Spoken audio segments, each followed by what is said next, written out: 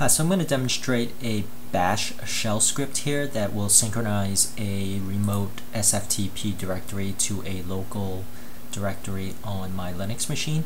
So here's the script. The script is simply going to specify the server, the username and password, and use the LFTP command with the parameters of mirroring. So you'll see I am going to mirror my remote directory here to my local directory here.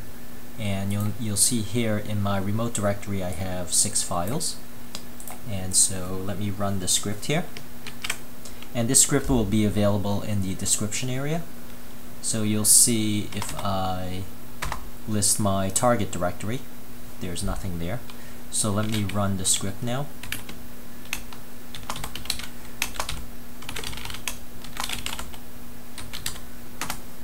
And you'll see the first thing it does is connect, and it's copying each of the files. Now if I list the directory, you'll see all 5 files are copied.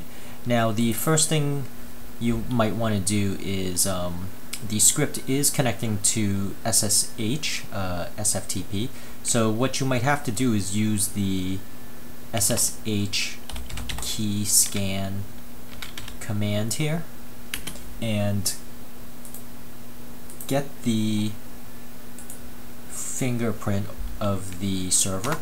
So you'll see here, this is the fingerprint of the server, and that fingerprint has to be in the directory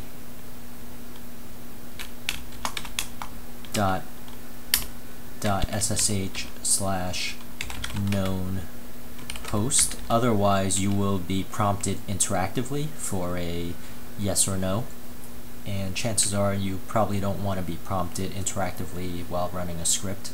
So you'll notice I'm redirecting that command and writing to that file, and if I go to that directory,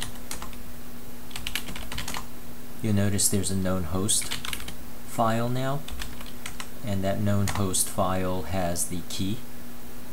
So just make sure you do that prior to running the script for your particular server that you're trying to connect to.